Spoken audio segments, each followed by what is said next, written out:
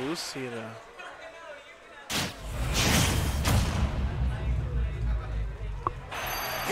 All right, so we're getting into game one here. Now, one thing that we were seeing in the earlier set was the spacing with Squirtle was so good. You know, he's a tiny little pert, and that means that Mr. E has to be more careful with where he's placing his hitboxes. And that SDI though. I'm not seeing a lot of spacing coming out from Squirtle, but the way that stock opened up, E overextended, and Squirtle just said, "I'm going in." Wow. And already we have to switch to Ivysaur now. And this could be big for either player. Ivysaur is the most likely to actually trap at the corner, which is... Jesus Christ, that DI in the backer was not good. Oh! How did he get by that? Okay, Quidd's Ivysaur disadvantage is maybe the best Ivysaur disadvantage in the world. Like, he manages to get out of these situations that he has no right getting out of. Absolutely.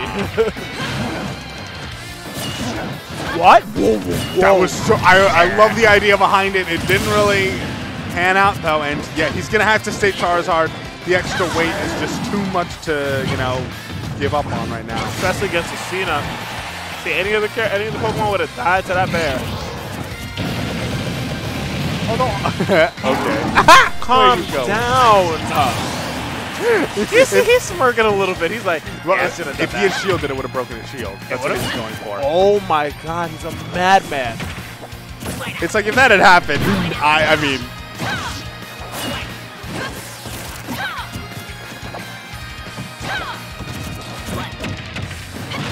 Okay. Alright, he's passing Quidd's aggressive landing,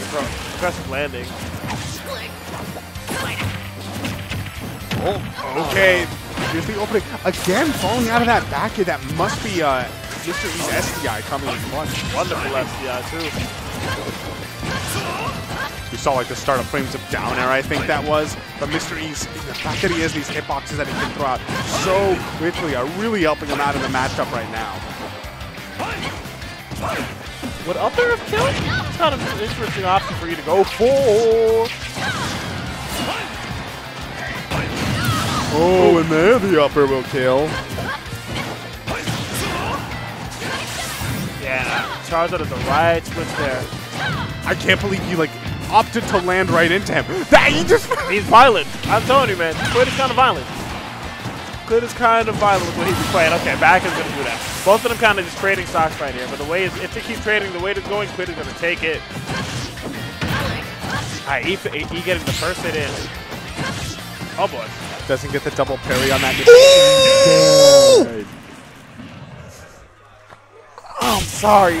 That was so godlike. That was so good. Please, you seem to be doubting that it's Mr. E's SDI. Now, yes, it could in fact just be that Squirtle's back air is a move that just doesn't function sometimes. Let's keep it that way. I don't get everything but no. I prefer to interpret it that Mr. E's just SDI, and he's just a really good player. We're going to go with that one. He is a fantastic player. Phenomenal player. That's why he's SDI-ing that back here. Wink, wink, nudge, nudge. Oh, my God. Okay. Game 2 is going to a much larger stage. Kind of like an SD-like stage. Easy up here. Yeah, but he baited it out, and that might lead to a bunch of damage right here. He's just looking for that tech roll away, but Mr. E being very careful in those mix-up situations. Oh, so go for up damage right now. He went for it. No, he didn't. Not the uppy, I mean like the forwarder. He's going for the swing. I was looking for the uppy, dude. You want to trade that stack? This early? The amount of mental damage it will do. That's true. You're right. It's not about getting the stock. It's about sending a message. Yeah, and not only that, like, he might die first regardless, so. Nice. Let's cancel the Razor Leaf. Quidd also always really good with that when it comes to getting back onto leads with Ivysaur. You know, Quidd in general, he doesn't often play the Charizard, you know. It's definitely, of his three characters, it's probably the weakest. But his Charizard only, when his Charizard comes out, there's so many times where it clutches. You know what I mean? Clutch guard. Ooh, that Trump back there so instant.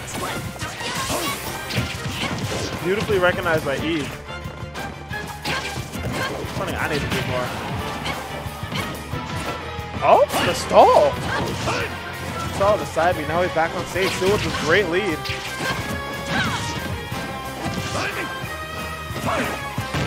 Oh, and there's that That's the light. And by the light, I mean the thing he did to light. Yes. Had to cancel up there. That is probably my favorite tech that I've seen Quidd do, and it's so clean. It looks so nice when it works out, and it works out pretty frequently. Indeed. Oh, boy. Oh, my God. I feel like just like a cinder block just like drops inside of you. Whenever like you're off stage, you see Ivy come out, it's just like, I gotta get back safely somehow. Ooh, that backer was sneaky. Put it so deep, and he's dead. Beautiful edge guard sequence coming in from E. Yeah, E looking completely different than he did in the first set. Oh, yeah. One thing I'm noticing here is that he's a lot more confident how Lucina can operate off stage. Yeah. No, his offstage play against, you know, it feels like every single one of them. He's edge guarding the beats. He's edge guarding the Ivysaur, the Squirtle even in that last game where he down aired him, and the Zard. So none of the Pokemon are safe against this sword-wielding Maniac. Maniac is the right word. He's correct. Downer sending him over there. Nice. Into the dare. Speaking of Mania, we got him slipping. Oh, and this is where things can go horribly awry. Oh my goodness. Oh, no. I stopped. All language function stopped for both of us. Ew. I'm telling you, man, the Quidd advantage here is just something mad terrifying. It's like, he ends up picking these like weird options that just end up leading to all this extra damage. But that's going to be another game for Mr. E, despite how terrifying that was. Jesus Christ. It's like, I just thought we were going to see a Quidd stock. That's what it was. It's like, Quidd gets like one hit with Ivysaur, and you just don't know what to do. You just don't know where to go. You get thrown into so many different, you get thrown into disadvantage, and you just get scared. You know, I'm kind of surprised he didn't read the air dodge, because a lot of the times when somebody knows the potential of Quidd when he gets in those situations, like there's fear. There is so much fear that of course the opponent is going to be too scared and they're going to air dodge. Yeah. So I feel like he gave Mystery too much respect right there. Pokemon Trainer. Does he want to lose? Go Luigi. He went Luigi last night at Xeno. I saw it, and he managed to take a game. He did Zaire dash attack. This is kind of heat. This song is kind of heat. I respect it. Okay. Oh wait, is SNK music? Okay, it bops. SNK does not have. SNK music does not miss. You know what else is not missing? Remark, Mr. E's Lucina. It's really not missing, especially with the edge guards. Sheesh. He held onto his jump really good right there, but did you notice the way Quidd baited him into going for the ledge attack? He's been doing that a lot.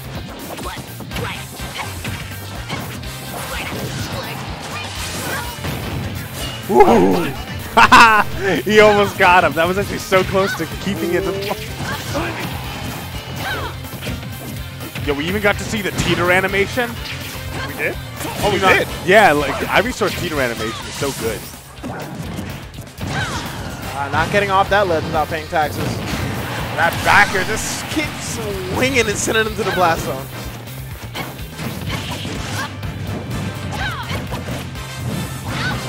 Alright, back to a bear. Got to go for another one. Oh!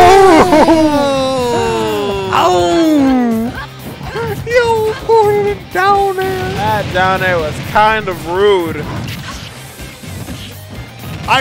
You know, we don't see Zard that often from Quidd, but it is no slouch. I feel like I don't know, maybe he doesn't like the Zard playstyle, but when he needs to, he can absolutely make it work. Exactly. I mean, like, it's kind of like those stocks all have just been taken with Zard. I love Zard up B. I just don't. Zard up B is like one of my favorite moves in the game. It's just so silly. Yeah, it's kind of a sick move.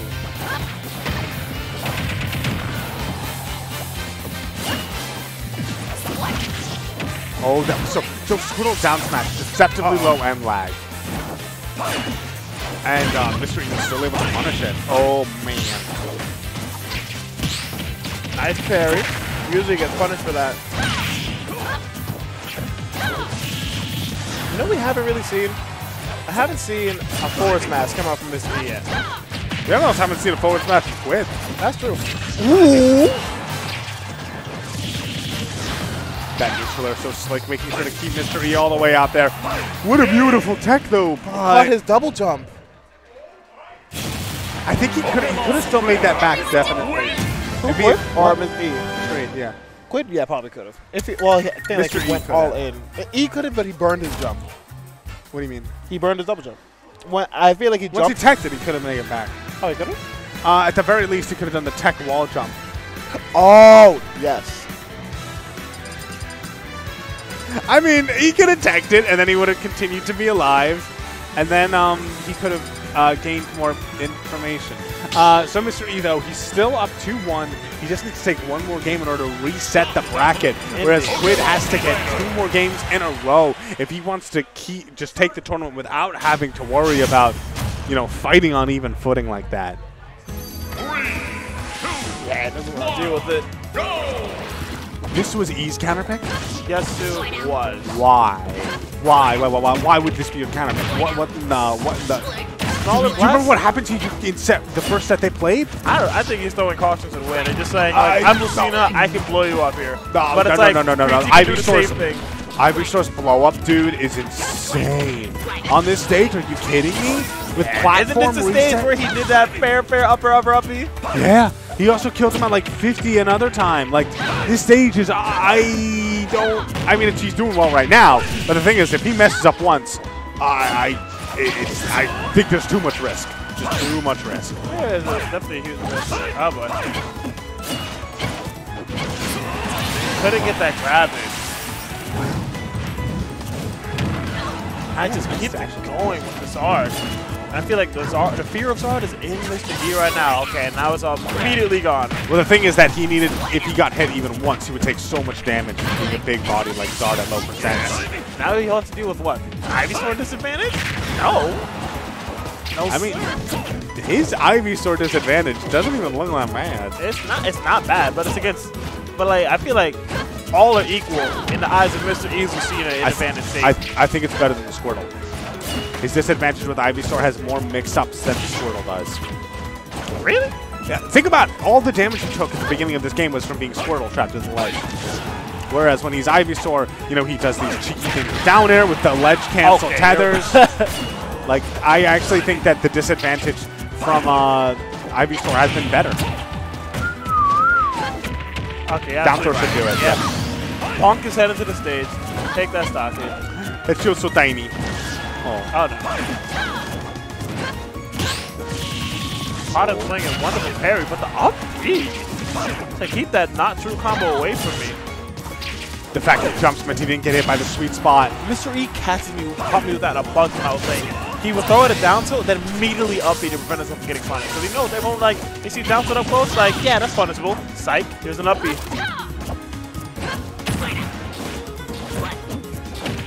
can't grab that. Beautiful spacing. Damage, 50% on the board, Quidd. He's standing on stage, but it didn't matter. Quidd still an advantage. Uh-oh. Yeah, switching to Ivysaur because he wants to get off the ledge, and he manages to do it. Mr. E respecting what could happen to him if he overextends while Quidd is, you know, piloting the Ivysaur. Oh my god. Nice reaction.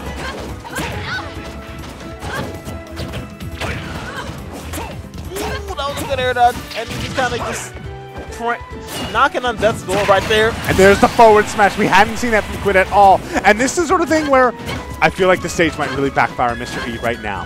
You know what I mean? Oh dear. You know what I mean? Dear. What is it%? That's terrifying. Sheesh. I love this from Mr. E, just hanging out on those platforms. Oh dear God, you don't want to be up there! He wants a sour spot.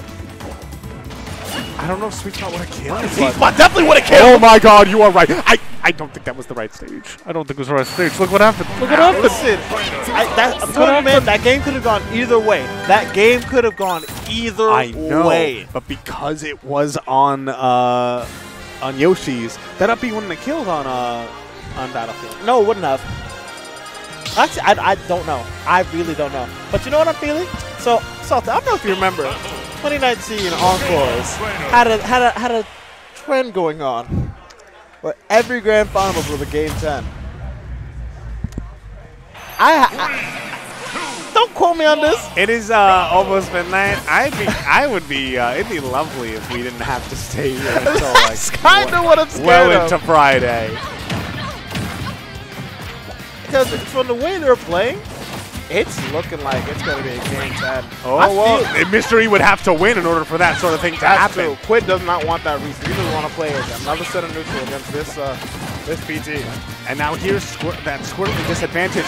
He throws out aerials a lot, and Mystery was just anticipating that. Oh my God, yeah, you're that's dead? Jesus. This was Mr. E's counter pick again. He took him here. Yeah, Quidd don't care. Quidd don't care. What a conversion. Oh what a conversion. Lord. From disadvantage to 46%. I don't think we're going to have a game 10. Yeah, I'm going to be honest. But I'm not going to count Eric out yet.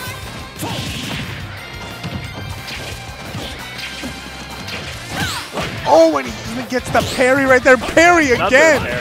It's like, Quidd noticed that he was punishing him a lot for that, so I feel like he's using a razor lead to bait E to come in, and then immediately just punishing him like this. Like, see right there, baited him again, and he killed him for it! Quidd's just popping off right now. This is a domination we haven't seen, I think, at all so far. In all of the games they've played so far. They played 8 games tonight. What was it? The most insane thing I've seen Quidd do. He comboed me the down air back air to up B. What?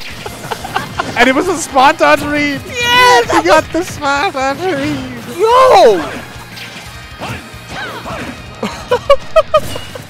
And Mr. E's now missed timing. Take his hand. He is shooken. All right, you know, Quidd slowing it down, and Mr. E is like, all right, you slow it down, I'll try and open you up. Jeez. We got all these moves. If he can take a stock here, you know, that might be the beginning of a momentum shift. But, Quidd is just a master of reverse throwing people, bro. I'm sorry. I don't know what that F tilt was. And another one. Ooh, there's it on the first F smash. I know. It was like we hadn't really been seeing any F smash for these sets. But now they're coming out in force for that game 4 and in this game 5. Mr. E, though, he has to be so careful. He's at the ledge. Ivy. He might be dying at any second right now. Oh. He's trying to just get some pokes in, do anything, get something started. But Quidd is just not giving it a chance. I speak it too soon. Oh. Started a double-edged sword here for Mr. E. This, I love the use of double jump. Up throw. Forward. That's not do it. Air dodge. Quidd could have punished that air dodge to the ledge. I think he didn't want to risk going out there. Like, why? You know, you're doing so great already. What is that grab? That's facts.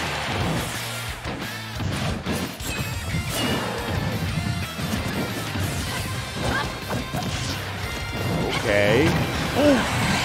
Wow, that sour spot. Not even killing him across the stage. That nair missed, and he banked it all on that nair edge guard. And, you know, Quidd kind of looking like he's hungry for this. He's shaking his head, and that's going to be it. Yeah, and he gets the pop off. Quidd ends up being Encore 105's grand champion, really living up to his first seeding. The guy's just on a dominance. I just can't get over that second stock, yo.